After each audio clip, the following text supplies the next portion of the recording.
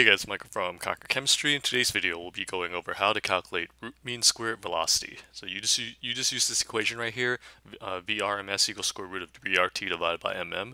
R is the gas constant, 8.3145 joules over mole times Kelvin. T is the temperature in Kelvin, and then the molar mass.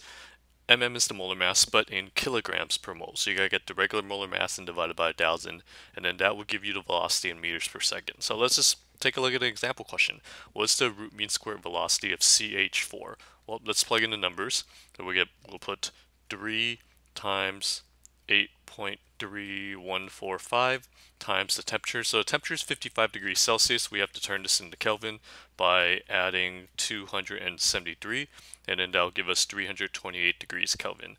And 328 divided by the molar mass of CH4, that is 16 grams per mole.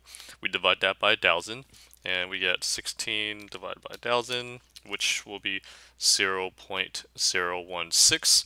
And then we just take the square root of this, plug that into your calculator, and you should get 708 meters per second. And that's the root mean square velocity of CH4.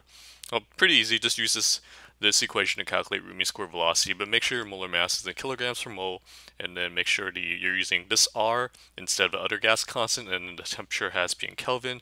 Lastly, the units will come out in meters per second for the velocity.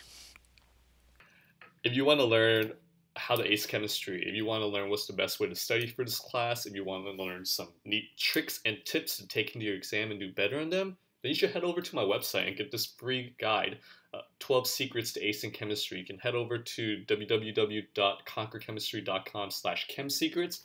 I'm going to include a link in the description below. Check it out. I think it's really going to help you, and you're gonna like it. Until next time, keep working hard and continue the good work.